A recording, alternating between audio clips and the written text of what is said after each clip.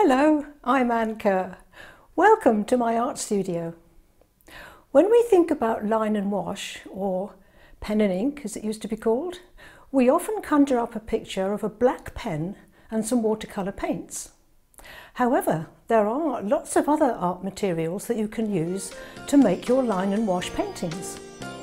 So in this video, I'm going to give you some ideas of what those other materials might be. So, are you ready?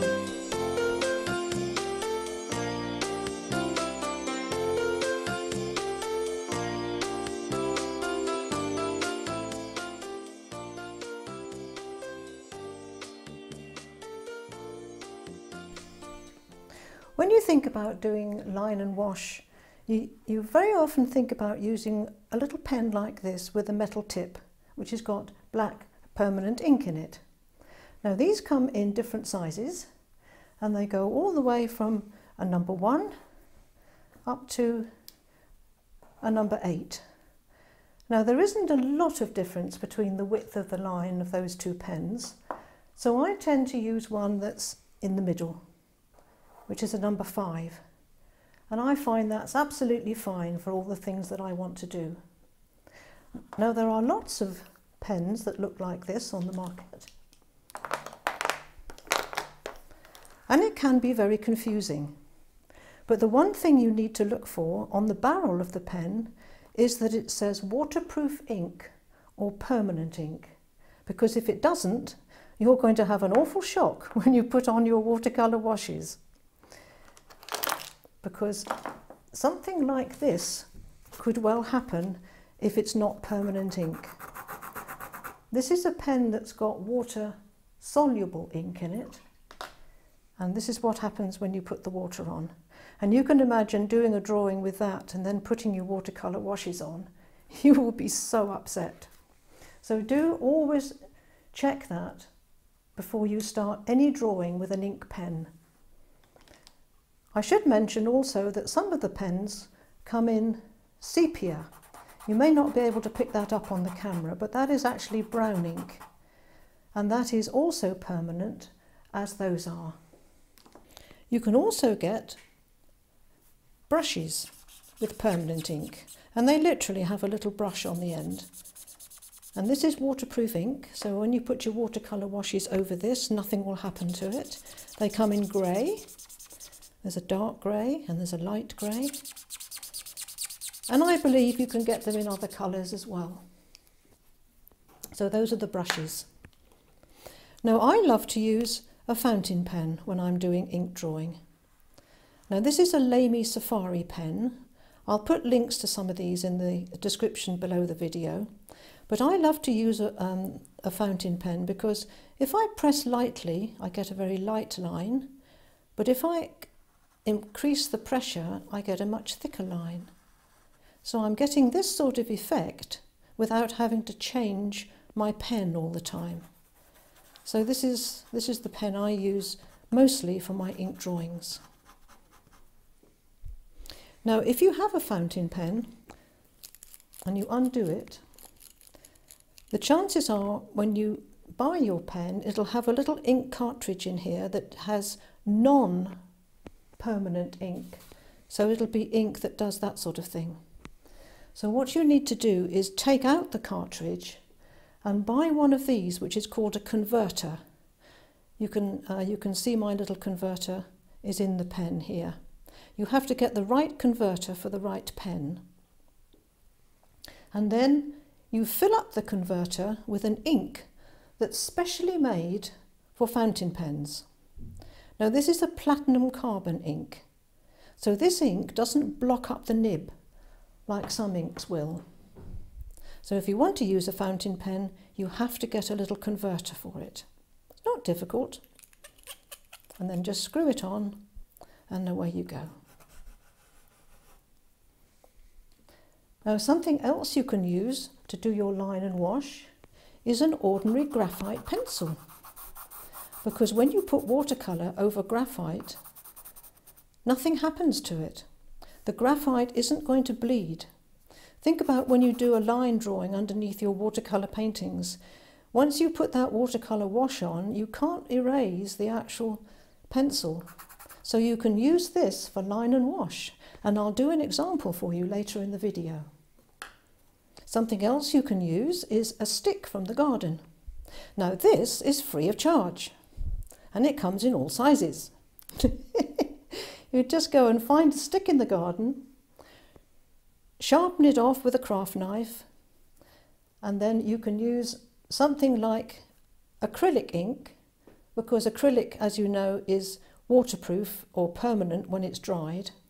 So use some acrylic ink and dip your stick into your acrylic ink, and then you can draw with it. And I will do an example for that. I'll do an example with that. Let's start again. I will do an example using this later in the video. You can also use a rigger brush and dip it into your acrylic ink, and you can paint with that. And again, I will do an example for you later in the video. Now, if you're going to be doing line and wash, it's a really good idea not to use ordinary cartridge paper, but to use a paper that says mixed media. That means you can put water on it, you can put ink on it. If you're going to be using a lot of water, then I suggest you use ordinary watercolour paper. This little picture was done with the 0.05 micro pen, and then some watercolour washes dropped in very casually, leaving some white spaces and not worrying too much about not going outside the lines.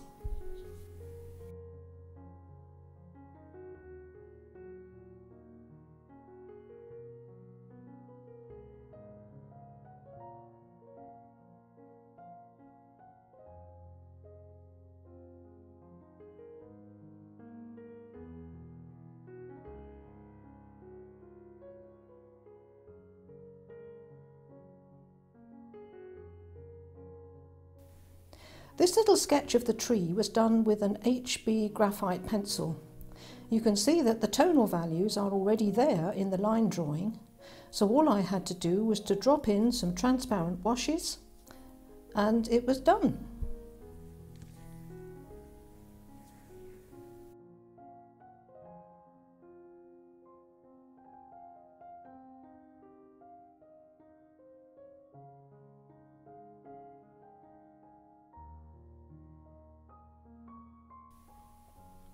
This picture was done with a fountain pen, and you'll notice it's got a very sketchy background with hardly any detail or colour, because all the main colour and the details have been left for the focal point. This picture was done again with the 0.05 micro pen, but this time I used acrylic paints and I watered them down until they had almost a transparent appearance, just like watercolours. The line drawing for this one was done with a combination of graphite pencil and grey brush pen. The colour wash was put on with watercolour pencils, which in some places I made them wet and in other places I left them dry. Have you ever considered using acrylic inks for your wash? In this little sketch of the rooster, the drawing has been done in an HB graphite pencil, and all the shading and the tonal values have been put in, and then I'm adding little washes of acrylic ink. Acrylic ink will go a long way. One little drop of ink watered down can make an enormous wash. I've had my bottles of ink for a long time and they never seem to run out. When you're doing little washes with ink, you will find that the colours are quite bright and quite vibrant. So if you love bright colours, then maybe that's the material that you should be using for your line and wash paintings.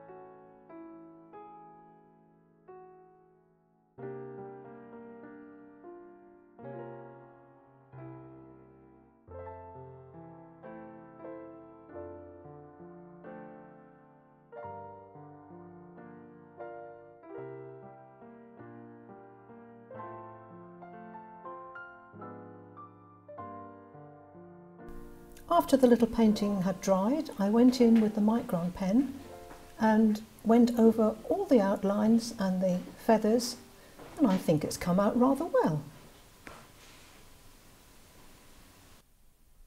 For this little sketch, I'm going to be using some black acrylic ink, a stick from the garden, and my little rigger brush. So here we go. Now I'm using watercolour paper, £140 watercolour paper, which has got a knot surface, and it's the texture of that watercolour paper that's giving me this lovely broken sort of line. If I did this on very smooth paper, it wouldn't be quite so interesting. See that lovely broken line that's coming? Now my light's going to be coming this way, so I'm going to be putting the dark side of the tree over here. Now during this little sketch I will speed it up slightly when I do the editing, so that you're not sitting there watching me put hundreds and hundreds of lines on, which can get a little bit monotonous.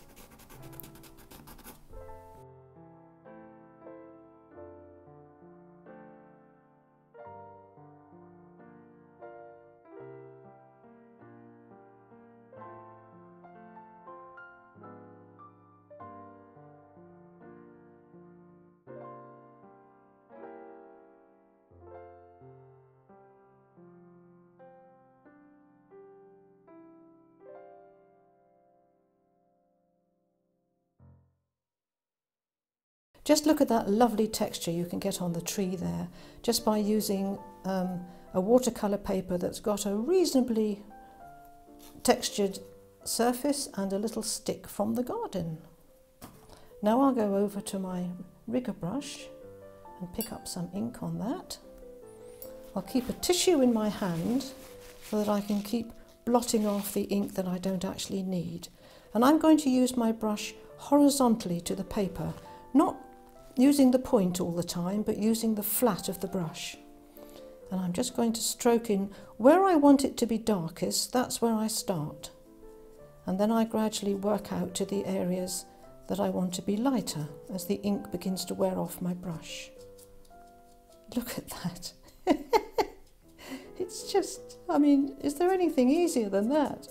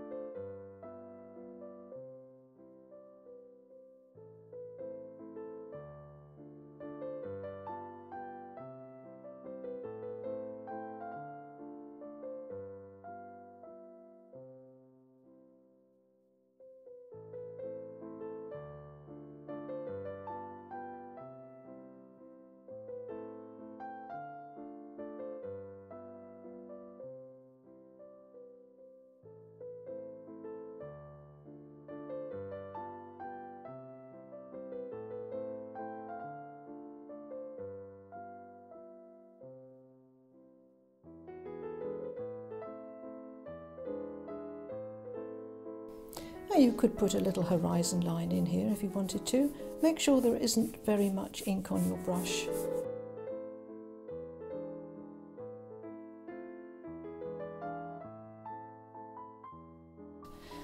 Now here, in the foreground, you can pick up some ink on your brush. You can see I've already got some here. That was done with the back of my hand. But it doesn't matter. So we'll just go in with the rigger brush and just add to that and put some little bits of texture and things in the front here.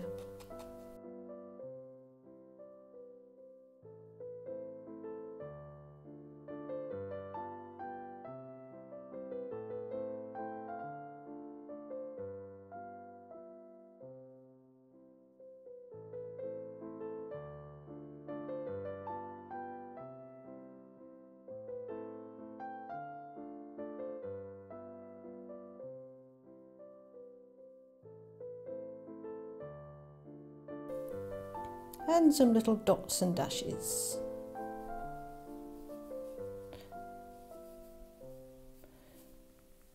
Dot, dot, dot, dash, dash, dash, which, by the way, is a technical term.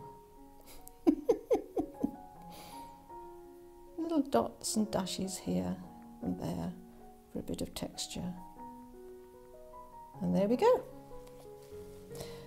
Now allow that to dry completely. And make sure it really is dry, because there's nothing worse than going in and putting a watercolour wash over something that has a little bit of ink that's still wet, and then you end up with a horrible mess.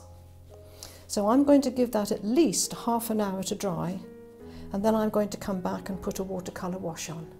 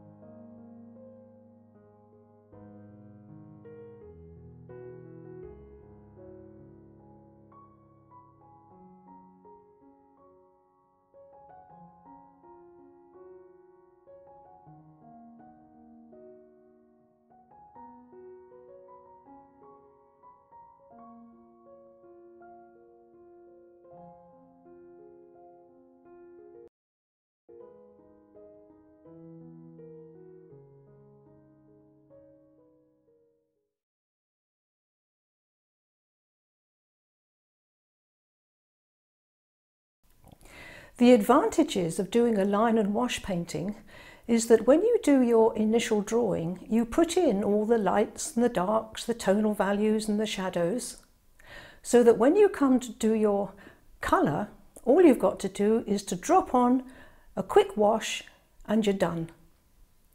I hope you'll give this a try. Experiment with your own art materials, come up with some different combinations of things and see how you go. I think you will find that you love it. If you've enjoyed this video and it's been useful for you, then consider clicking that subscribe button and the little bell icon, because that lets you know when I upload another video. If you've enjoyed this one, then give it a thumbs up. Thank you for watching, and I'll see you next time. Remember, there is an artist in everyone. Goodbye for now.